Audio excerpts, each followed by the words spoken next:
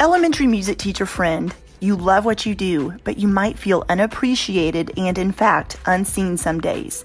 You may even feel like you're on a music teacher island and just want to connect with other music teachers who can relate to both your struggles and wins when it comes to teaching elementary music.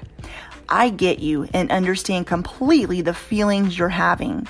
That's why each and every week, the Elementary Music Teacher Podcast will provide you with solo and guest episodes that will help you realize you're not alone in your music teaching journey. Throughout each episode, my goal is for you to be able to walk away with actionable steps and ideas to help you feel like you're ready to take on the new week with whatever challenges may be thrown your way. Hi, I'm your host, Jessica Peresta, and I'm so glad you're here. Whether you're at home, in your car, in the shower, or wherever else you're listening, grab your cup of coffee or whatever other beverage is nearby and listen in to the Elementary Music Teacher Podcast. Hi, I'm Adam Geis. I'm David Lurch. We're hosts of the EdTech Distilled podcast, which is a part of the Education Podcast Network. Shows on the network are individually owned, and opinions expressed may not reflect others. Find other interesting education podcasts at edupodcastnetwork.com.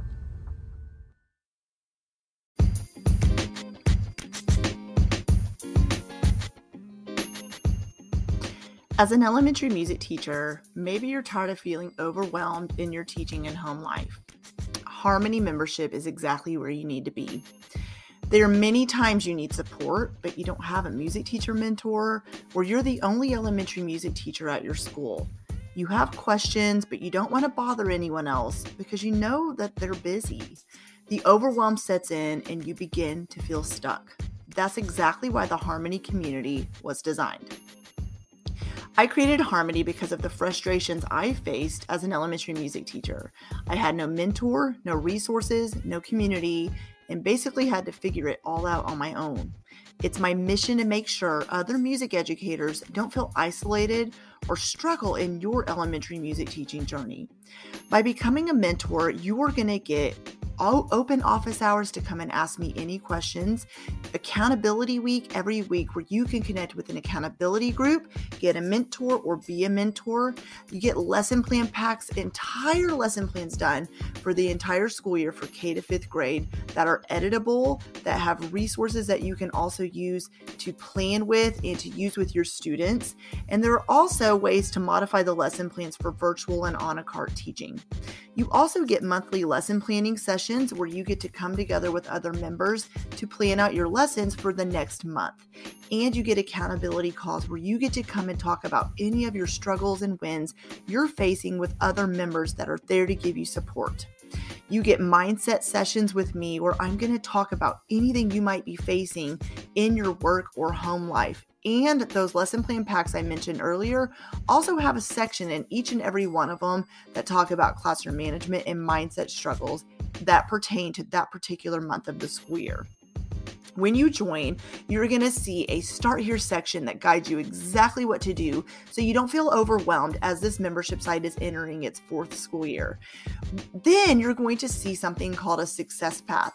You identify where you're at and follow the action steps that will take you from feeling overwhelmed to confident. The different stages of the success path include learning, which is where you're going to focus on coping with stress. Stage 2 is growing. It helps you with classroom management and transitions in the music room. Stage 3 is planning and is going to help you with simplifying lesson planning and program planning. And stage 4 is implementing, which is all about what do you do now, and it helps you with continuing to move forward as a music teacher and also to implement technology into your lesson plans. There's so much more that you can learn inside the membership site that's going to help you move forward. Like I said, it's going into its 4th school year. So there is a whole section that's called teaching topics where you get to pick different topics based on what you need. And it will take you to different videos that have minute markers or guides or sections inside the membership to help you move forward so you don't don't feel stuck. So if you're ready to join us, go ahead and click on that link in the show notes and you can go ahead and go to the page to read all about Harmony, or just simply head to harmonymembership.teachable.com/P/Harmony Hub and you will be able to enroll and join us. I hope to see you in there and I cannot wait to get started. Hello, welcome back to another Bite Size PD. If you are new to me, my name is Jessica Peresta. I am the host of the Elementary Music Teacher Podcast. I am also the blogger at The Domestic Musician, and you can find any of my other work at thedomesticmusician.com. Today I'm going to be talking about feeling successful this school year.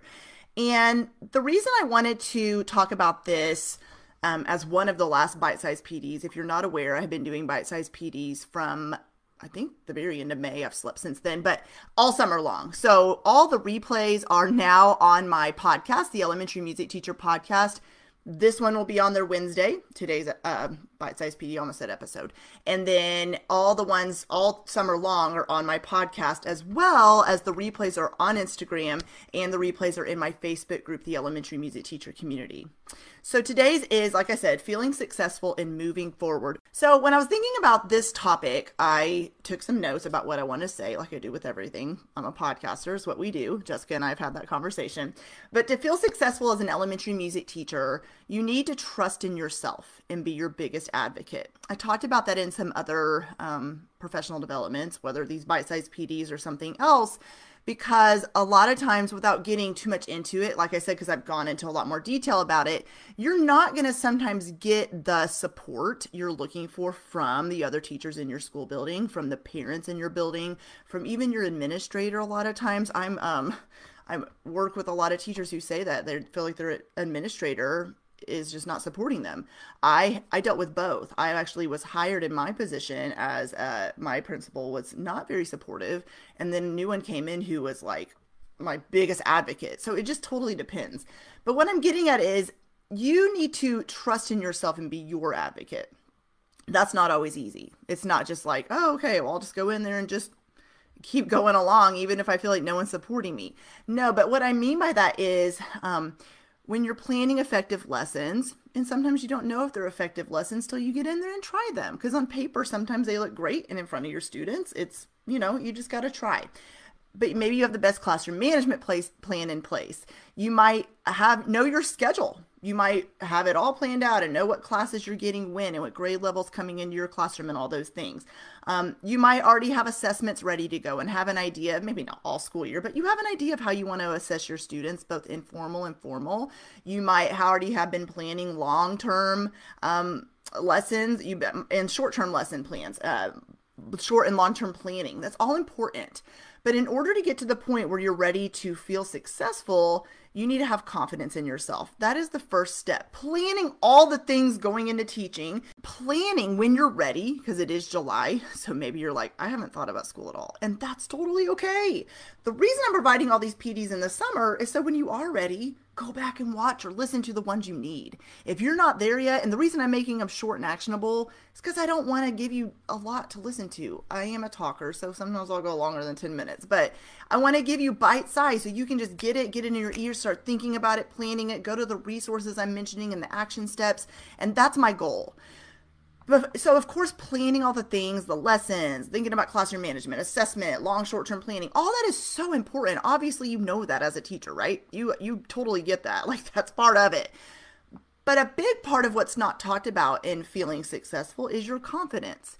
And if you're not mentally also preparing to go back to school and you're dealing with those thoughts of, I don't feel supported, I don't feel like the teachers in my building are really, they don't really value my job as much as I feel like they should. They don't really give me that, not accolades, but I don't feel supported. That's the word I'm looking for, support. I want you to brainstorm. This isn't even on my list of action steps, but this is a bonus tip. I want you to, before you go back, maybe you go back in 2 weeks, 3 weeks, 4 weeks. Some of you go back in September. I don't know when you go back. But before you do, as you're planning the actual plans for and decorating your classroom and thinking through class lists and all those things, I want you to also think about ways that you can be your biggest advocate this school year. just advocate for yourself. Go in there and do your job effectively. Serve those students, serve the heck out of them. And like, you're going to hear things. You're going to hear comments. You're going to see looks. You're going to see things on social media. And if you're seeing things on social media like just a music teacher or, oh, that must be an easy job. I've heard it all. I've seen it all. Just mute it. Get off social media sometimes. If you're hearing and seeing those things and it's starting to get in here, especially before you go back to school, then don't. It's okay. You have my permission to not get on social media sometimes. I don't like to get on social media sometimes. I love to get on and serve the heck out of you guys, but sometimes just in my personal life, I'm like, I don't like to. So maybe just think about that. All right, let's get into, I'm kind of rambling. Solution. Believe in yourself even if no one else does. Know that although you might have hard days or weeks, you're in the exact teaching position you're supposed to be in. Maybe it doesn't feel like that some days. Maybe you're going into a brand new school or you're a brand new teacher. So you're like, am I supposed to be here? Like, I don't know if this is where I'm supposed to be. Yes, I don't think it's a coincidence that you got the exact teaching position you have. I don't think it's a coincidence. And maybe you're feeling like it might be time to shift or move to a new school. Maybe next school year might be the year and you're kind of mentally thinking about it and you're not sure. That's okay too. It's okay to never stay put in the same place. But when you are in your position, know that you're going to have hard weeks or days. And as long as you're just kind of mentally prepared for that, and unfortunately you don't know when those are going to hit, and it could be something that, if you're a parent, it was a train wreck at your house that morning, getting people out the door. Maybe you got all the way to school and you forgot, let's say, a book you needed to use to teach with that day. Maybe your first class that comes in that day is just like off and you can't really identify why. The distractions and the interruptions that happen all the time. It's very overwhelming. So with that said, to feel successful, do continuous self-assessment throughout the school year, as well as a self-reflection and check-in. We're constantly talking about assessing your students. That's so important. Of course it is. But along with that, how many times throughout the school year are you doing self-assessment? What I mean by that is throughout the school year, I'm not going to give you it like every week or every month, but throughout the school year, I want you to find the time to truly sit down. And if you had one of those hard weeks, just sit. This is going to sound so awkward, but it is what it is. I love to sit in silence. I don't know how many of you do that. Do you ever do that? It might be when you're driving. It might be where you just I went outside yesterday. My kids were in here watching a movie and I just went outside. I can't be outside very long right now because it's in the hundreds. But anyways, I went outside for a minute and just sat. I didn't bring my phone. I didn't bring a book. I just sat in silence. And I guess it wasn't silent. There was mowing and you know what I mean though, without distractions. But the reason I do that is because it allows my thoughts to really be processed through. I really allow myself to process through what I'm thinking. And sometimes I notice when I do that, I'll find clarity on situations that maybe I've been stuck in or thoughts I've been okay, how do I work through this or this or this? So what I'm getting at is when you're doing self-assessment throughout the school year, you decide what that looks like for you. Do you want to do a weekly self-check-in and assessing yourself? And when I say self-assessment, it is, okay, I had an off week. Why was it off? Journal your thoughts about that. Or assessing your teaching. Assess the way classroom management's going. Assess the way your balance between work and life is going. Assess anything in your life that you feel like is important to help you feel successful this school year. The other thing I want to say is instead of letting yourself feel overwhelmed and not knowing why, it's important to continuously stop, take a breath, and be aware of where you're at. If you never stop to think about what is causing the stress, why am I overwhelmed this week, or what is causing me to, maybe these lessons aren't connecting with my students, or whatever it might be for you. When you stop and take a breath, you're aware of what's going on, you get the mental out and put it down on paper, then you are going to begin to notice you're feeling less overwhelmed. Okay, so a couple resources. The first one is on my blog, thedomesticmusician.com, and I will include the resources after I go live on Instagram. That's when I can put them in the comment, in the description. Facebook, you already have it in the description. In podcast, it'll be in the show notes. But the Domestic Musician blog, and there is a blog post called First Day of School in Music Class.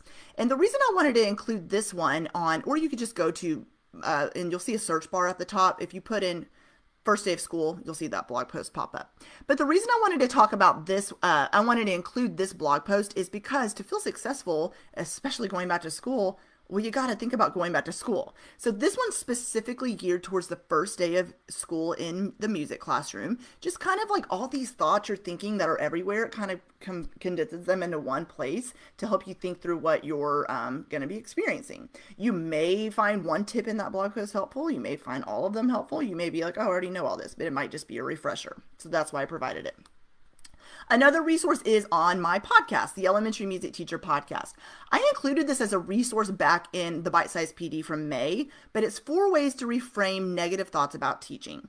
The reason I wanted to include this again as a resource is because I think it's so important. Negative thoughts will come. We talked about that already. It may come from your own thoughts. It may come from others, what they're saying or implying about you. So these are ways to reframe these thoughts so you don't stay stuck in these thoughts and let these thoughts become real, not let them fester is what I'm trying to get at. So that is, episode 199. I guess that would be important to include that. Action steps. Okay, so I mentioned at the beginning, is I have done bite-sized PDs all summer long. So I want you to, maybe you haven't been able to attend them all. That's okay. Okay. But I want you to process through the things you've learned at the bite-sized PDs or any professional development you've already taken this summer. There's already some amazing ones still coming up in August. I get to be a part of those and present at them and everything. But I want you to process through what you've learned this summer and journal ways you can apply it towards your teaching situation moving forward into this school year. I know for me, it doesn't matter if I present at a professional development, whether it's a summit, a conference, a workshop, or whatever, a coaching week. I did that this summer. Or if I attend, I know there are so many amazing sessions, so much information coming at me.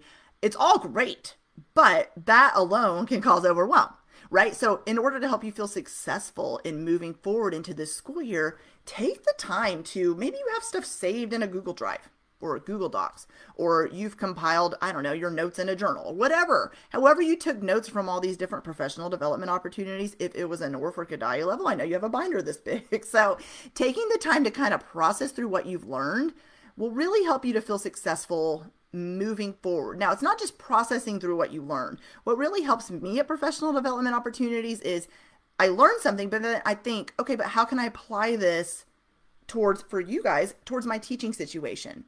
What can I use? How can I use this? When in the school year can I use this? What part of this, maybe it's a sentence someone said that I can definitely use with my students in my teaching practice. So that's what I want you to do, is kind of process through what you've learned. That'll definitely help you feel successful moving forward. And the second action step is when you're ready. I'm saying when you're ready because I still realize it's July, so you may not be there, and that's okay. But when you're ready, begin slowly going through the to-do list of what needs to get done before the school year. And be okay, I want to say this too, because I'm very type A, be okay with not having everything completely ready to go. I don't know who needs to hear that, but somebody does. I know if you're anything like me, you have this to-do list a mile long of when you get in your classroom. I know some of you aren't able to get into your classrooms for a while because of, sometimes mine was always used for, yes, exactly. Mine was always used for summer school, so I'd always have to wait, and then I couldn't find any of my things because they got put in 20 different classrooms, and it was, oh my gosh, it was madness. But anyways, that was my first thing, is get the stuff back. Second thing, obviously, then you got to get your classroom decorated. You have, I've been mentioning class lists when you have those available, because they do change a million times, but then you're going to start looking at those so you can kind of get an idea, and then your schedule, and then you want to start working on lesson plans. The to-do list you need to look at before school starts, right? But what I want to say is slowly go through that list, and I had to let go of everything won't get done before the students walk in the first day. They don't care as much as you do. I mean, I don't mean that rude, but it's true. Your students aren't going to walk in and then turn around and go, oh my gosh, that bulletin board looks a little bare. Wait a minute. I thought she would have a seating chart right now, or he would have a seating chart right now, and it's not done. So I think this teacher's just not, she's not ready for school. No, like, so let go of some of that and say, this needs to get done pretty close to the beginning of the school year, but am I going to not be a successful teacher if it's not done by the first day? No. So here's what I want you to do on your to-do list. Put the things at the very top that need to get done, like, of course, like right away, the things that have to be done before school starts, right? Then underneath that, put like a category of things that could get done after the first day of school. You're going to notice like your stress is going to go, oh, because it will get done. It will get done. And maybe it's just you putting so much pressure on yourself to get the things done because you're an overachiever. You're in the overachievers club like I am. And so you're wanting to get it done right away. But if you're noticing that that's stressing you out, then prioritize that to-do list. Don't just make a to-do list. When I started prioritizing my list of right away, it needs to get done soonish, and this stuff can happen, but maybe in like, not right away. That helps so much. The next thing is, okay, I already mentioned this, but do a weekly check-in with yourself to identify what's causing stress at home and work. It's kind of just, instead of, when the overwhelm starts becoming so big that you're just like, oh my gosh, like I am so beyond overwhelmed right now. I think that's, when it gets to that point, it's because you have not really been allowing yourself time to stop, think, process, pray, evaluate, all the things. When you let yourself do that self-check-in I talked about earlier, I think that's really when you're able to kind of identify what you need, right? What you need is going to look different than anyone else. So when you're feeling this overwhelm happen, maybe it's a conversation that needs to happen with another teacher. Maybe it's one class that you're needing to stop and say, it's overwhelming me. I don't know what's going on in here, but I'm going to stop and start processing through what needs to happen in this class this school year. So do self-check-ins and self-assessments throughout the school year. And then the other action step, there's 4 this week. The other action step I want to mention is while doing self-assessment each week, after your lessons you've taught about various assessments, etc., all those things, keep track of what's worked or hasn't worked, whether it's on a Google Doc, Google Sheet, notebook, paper, pen, I don't care.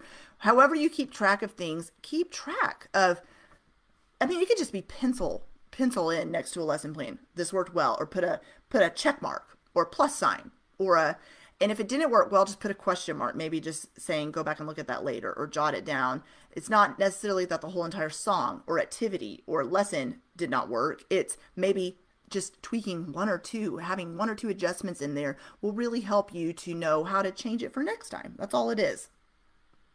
So I also want to mention that the doors to the Harmony membership, I've mentioned this, they closed this Friday, July 29th, and they've been open the entire month of July. Wow. I can't wait to move forward in supporting members in a big way. We are going to have a welcome party on July 29th from, and I'm going to say the wrong time now, watch, 12 to 2 Central Time, 12 p.m. to 2 p.m. Central Time, but the doors close at 10 p.m. Central Time, so you have time all day to join. I want to say that it will help you tremendously in feeling successful this school year. Because first of all, you're going to be surrounded by other elementary music teachers who can support and encourage you. I've mentioned before that a lot of times you're the only elementary music teacher in your school building. It can get just overwhelming for that alone. You can have, your thoughts will eat you alive sometimes because you're just second guessing yourself. You don't have another elementary music teacher in your school building to go talk to you about what you're facing. So that's why this community is awesome, because there's music teachers in there who can support and encourage you. You'll be given the resources and the exact action steps you need to help you move forward based on where you're at. You identify where you're at. When you join the membership, there is a start here section, but then it says, okay, now choose the stage of where you are and do those action steps. Just like these bite-sized PDs, I give you action steps to follow. And then being a member is going to help you also feel successful because you can ask me specific questions. You can ask the different members questions. We have group calls every month. There's lesson planning collaboration sessions every month. I have office hours every month where you can come pick my brain. It just gives you so much support. Okay, so Going into this school year, I really do truly wish you nothing but the best. I really do. Supporting you means everything to me. Whether you join the Harmony membership or not, I'm here to support you however I can. I'm grateful that you have come to, whether it was one bite-sized PD this summer or all of them or a few. I'm just grateful that you have been able to hopefully get something out of them, whether it was just one snippet, one, sentence that you can take and run with this school year. I also want to thank those of you that were able to attend the Elementary Music Coaching Week this summer. That was amazing. I had so much fun. And by the way, the replays to all of those are in the Harmony membership now. They are there for you to permanently watch whenever you want. On Friday, July 29th, I'll be going live on Instagram again and the Elementary Music Teacher Community Facebook group to answer any questions about Harmony. Be on the lookout this week because I will be doing some interviews with Harmony members right here on Instagram and the Facebook group. And I will be talking to them about their experience in Harmony so you can hear real member stories as well. If you are ready to join, just head to harmonymembership.teachable.com and then click on the Start Here section and you'll be able to join us there, or look for the links in the descriptions and the show notes on the podcast. I hope you're having an amazing summer. Enjoy your day. Get some rest. Get some sunshine if you don't want to go in the sun like me because it's 100 degrees. I get it. But have a great day, friends, and I will see you soon. Well, hey there. Thank you so much for listening into the Elementary Music Teacher podcast. There is an exclusive Facebook group just for listeners of this podcast and any elementary music teacher called the Elementary Music Teacher Community Facebook group. Come on over and join us there where we have conversations around the podcast episodes and encourage each other each and every week. And also head to my website, thedomesticmusician.com. I have some free resources there that you can download to help you gain traction in your classroom today, as well as the blog and the membership site and all kinds of other goodies to help you keep going in your music teaching journey. I cannot wait to keep connecting with you and encouraging you and spurring you on in your journey of teaching elementary music. Hang in there, have an amazing week, and I will see you soon.